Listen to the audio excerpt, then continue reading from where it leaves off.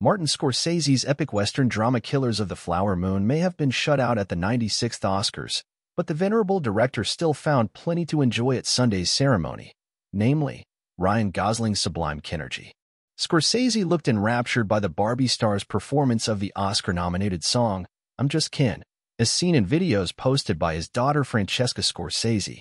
The filmmaker, who was nominated for Best Director for Killers but lost to Christopher Nolan, repeatedly smiled to the camera and cackled to himself during Gosling's buzzy rendition of the song. In another clip, Scorsese looked startled by some of the Ken backup dancers in the aisle and later pointed at the stage with delight. It was a stark contrast with the filmmaker's subdued reaction to Eminem's Lose Yourself performance at the 2020 Oscars.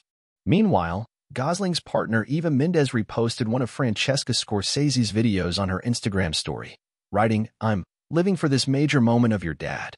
How cool. Mendes didn't walk the red carpet with Gosling, though she posted a video outside his dressing room shortly before the evening began, writing, Always by my man, in the caption. After the I'm Just Ken performance, Mendes posted a pic of herself inside what appeared to be that dressing room, and wearing the pink jacket and black cowboy hat that her partner wore as he belted out the song. You took Ken all the way to the Oscars, RG, she wrote. Now come home. We need to put the kids to bed. Gosling ultimately lost Best Supporting Actor to Robert Downey Jr. in Oppenheimer, and I'm Just Ken lost Best Original Song to fellow Barbie nominee, What Was I Made For? By Billie Eilish.